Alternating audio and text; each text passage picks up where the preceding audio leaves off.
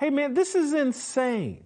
What if someone argued, hey, given Jack Nicklaus and Arnold Palmer and all the white men that built golf, it's important that Tiger Woods be replaced as the face of golf by a white person. They must look like the past. Women's basketball needs faces of the future to be black. Enter Juju Watkins and Hannah Hidalgo. That's who the player at Notre Dame was. And so she goes through a little long description here of Juju Watkins shooting a shot and blah, blah, blah. Then she goes on, with Caitlin Clark headed to the 2024 WNBA draft, where she's projected #1 overall. Watkins, the nation's leading scorer this season behind Clark, is positioned to become the face of women's basketball. She'll be joined by Notre Dame point guard Hannah Hidalgo, the other favorite. Not lost on any power brokers in the game, both of these players are black, and in a game built by black women, it matters that the faces of the future look like the faces of the past. Steve, and I know this is a white woman writing this, but this level of blatant racism and stupidity, how did America's newspaper, there's no editor, there's nobody at USA Today say, hey, man, this is insane. What if someone argued, hey, given Jack Nicklaus and Arnold Palmer and all the white men that built golf, it's important that Tiger Woods be replaced as the face of golf by a white person. They must look like the past. How is this being published? How is this woman welcome in the field of journalism? I just don't get it. Well, I mean, look, she probably went to a leftist diploma mill, like most of them do. She obviously is now invited to the barbecue, probably a lifetime pass. But this is why, Jason, when I hear of the newspaper business struggling or an individual newspaper shuttering its operations and dying, I used to feel bad about it. Now my reaction is, good. I hope there's more. But again, this is white guilt. This is what they want. This is why nobody trusts the corporate media or legacy media conglomerates anymore. And it's pandering. That's what it is. It's not journalism. It is pandering. And I find it interesting. So in boxing, we've been looking for the great white hope, or there's a perpetual notion that we need one. In college basketball, because there's not enough of them, we need the great black hope. And let's be honest about it. One of the reasons why Caitlin Clark is so popular, it's not just her skill, that she is an outlier, but this whole notion that somehow there's a great replacement theory on the way and we have to keep this game more or less black. Someone needs to tell Ms. Schnell the game will always be black. I think basketball at its highest levels, men and women, will still be predominantly black. That's just the way it is. It's okay. We don't really care. I don't. But this is just pandering. And quite frankly, I don't expect anything less from the USA DK. I love that. USA DK. Thank you. Wow, Thank you. That's good. Thank you. When we do a go thumbnail, ahead. let's try to work It's USA DK That's into yours. that. But Steve, I'm going to slightly disagree with you. I don't think these sports are going to remain as black as they have been in the past. Okay. I think that's, and I'm going to tell you why, though. I'm going to tell you why. As the destruction of the black family is going to impact, because there's this myth out here that, like in basketball, that it's a baby mama dominated league, and it's really not. That a lot of the top black players come from two-parent families because it takes two parents to shuttle kids to all these AAU tournaments and all the stuff they do during the summer. It's a group effort. It's a mom and dad effort. And so as the black family continues to destruct, you're going to see less and less of our kids reach the top of even these athletic professions that they used to. And so I find the entire discussion and the platforming of this level of stupidity, it's just troubling. And the decay of newspapers, I get what you're saying, like they're getting what they deserve, but I'm not so sure, because newspapers used to have standards, and you used to have to like legitimately earn the right to voice your opinion. Remember in the day, Steve, that there would be beat reporters and reporters, and they didn't offer opinions. No, now, they didn't.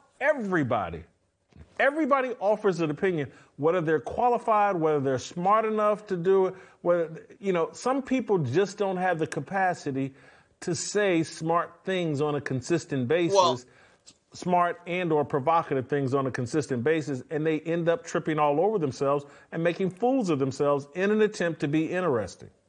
Jason, I also believe that the presence and the magnitude of social media has a lot to do with it. And a lot of journalists, I see this in boxing with the media, they pander, or they don't want to say their true feelings, or they couch their feelings, or they soften their opinions to make sure that nobody attacks them online.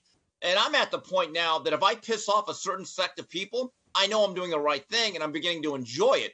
Same with you. Whatever you say, Jason, I get great joy out of going to your comments.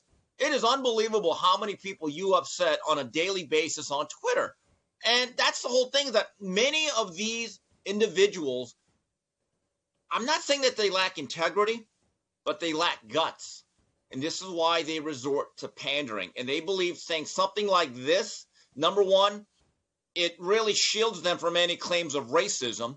And number two, they get all the applause from all the people they think is going to help them move up the ladder in terms of the media field. I'm going to go a layer deeper on my take on why, like, particularly as it relates to women's college basketball.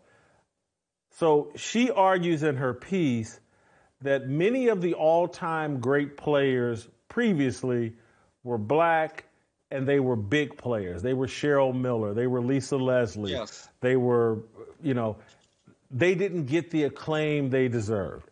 And that these white players, from Paige Buchers and Caitlin Clark to Diana Taurasi to Sue Bird, she's arguing that they are more skilled and play the game in a more relatable way and in a way that attracts fans. And she's right. But this again goes back to my point of many of these white players come from two-parent families where mom and or dad is shuttling them to all these AAU tournaments, specialized coaching, where they develop the skills.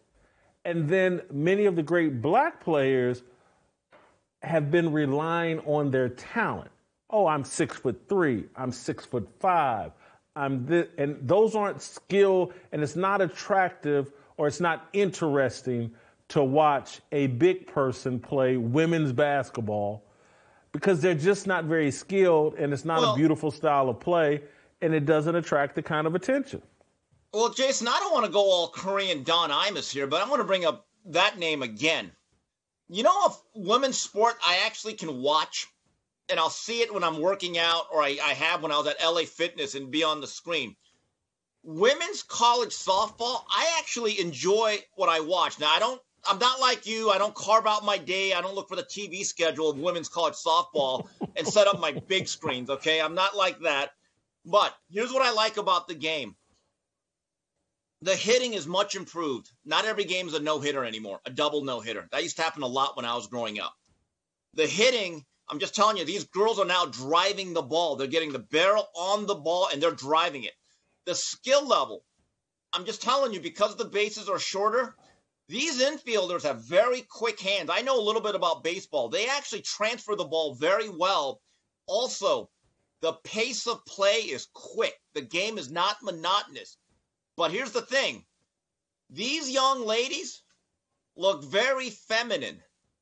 I mean, I'm just watching this game going, wow, these are nice, young, wholesome ladies. They look nice. Like, these are the type that you could bring home to your mom. You take them to the prom and put a nice corsage on and hold hands and take a portrait of. It matters. I know it's an uncomfortable situation, but this is what we do on Fearless. They look aesthetically pleasing. That is a factor, Jason. I'm friends with TJ Houshmandzadeh. No, TJ and his wife. TJ, good receiver. They have two daughters. They played softball at LSU. Yeah, at LSU. Great players. And the investment in time that TJ and his wife did in developing, and particularly TJ, developing these daughters is amazing. And TJ's daughters, just like you said, very attractive, very skilled, very wholesome, come from a great supportive family. These issues, as it relates to women's, they're just so much more complicated than most people can discuss and talk about. Again, this USA Today story I just find very offensive, very stupid. It's like these media outlets and media, they're invested in promoting racial division. And it's almost like if someone wrote it, you know what? It's important that quarterbacks in the NFL remain white because white quarterbacks built the league. I mean, who would make that argument? But we can now make the argument that like somehow Caitlin Clark is bad for women's basketball. It's stupid. Like what you saw? Hit that like button, subscribe, and check out the full episode by clicking the link below.